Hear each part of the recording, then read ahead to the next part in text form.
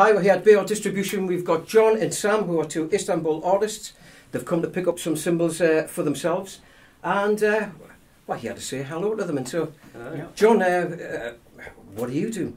Well, at the moment I'm playing in a band called Glass Mountain, sort of like alt rock, sort of, you know, psychedelic, kind of, I'm going to say morbid, but I can't say morbid, but yeah, it's just a big sound that I want, so I go for like big cymbals. Yeah. So like 20-inch crashes and big 22-inch rides, so...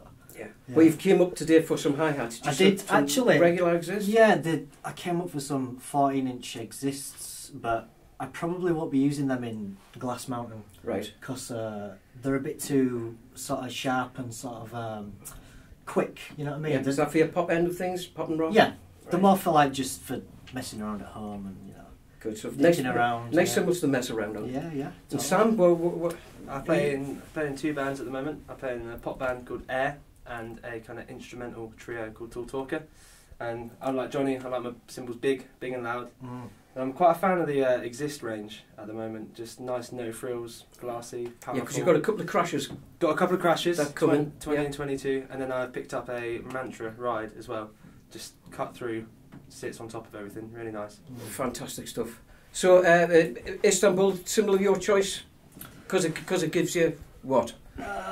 Power. Yeah. For me, I really like the traditional dark ride that I've got, 22-inch, nice. Because it, you know, it's got a lovely buttery sound, you know, yeah.